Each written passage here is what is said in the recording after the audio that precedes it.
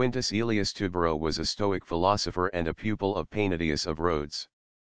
Cicero spoke of his character in parallel to his oratorical style, harsh, unpolished, and austere. Despite this, Cicero also calls him a man of the most rigid virtue, and strictly conformable to the doctrine he professed. He was the grandson of Lucius Aemilius Paulus Macedonicus, thus, he was both the brother-in-law of Cato the Younger, and also the nephew of Scipio Aemilianus.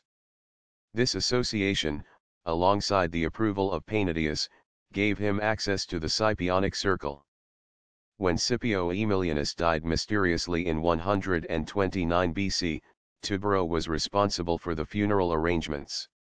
With Cynic-like aesthetics, he arranged Punic couches with goatskin covers and Samian pottery. The lack of public grandeur, allegedly, lost him the election for praetorship.